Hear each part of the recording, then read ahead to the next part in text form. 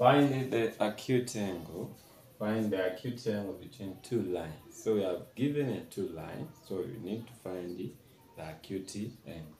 So firstly, we find the gradient of each line. Gradient of each line. So we have 2x plus 4y equal to 15. Make y subject. So I have 4x, 4y. This one you take to the right hand side, we have 2x plus 15. And then we divide by 4, divide by 4, divide by 4. So the equation is, this one is simplify equal to a half x plus 15 over 4. So we call this one as line 1. So we say this is slope 1 equal to a half.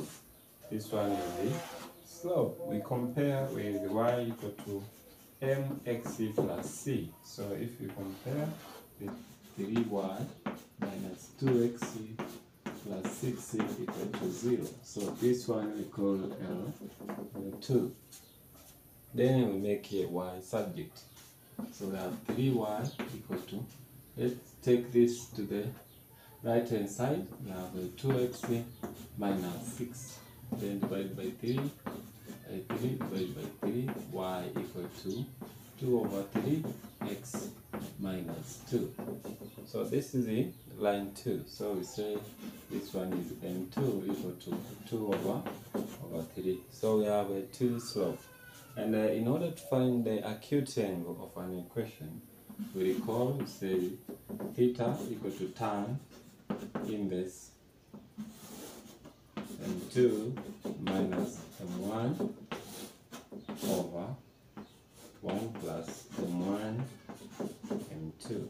m2 equal to 2 over 3, 2 over 3 minus 1 over 2, 1 over 2 over 1 plus a half negative, and 2 over 3.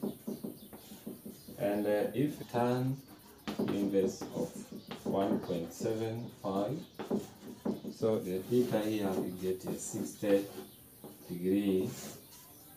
So this is an acute angle between the two lines. So thank you. Don't forget to subscribe, to like, and to share my video. Thank you.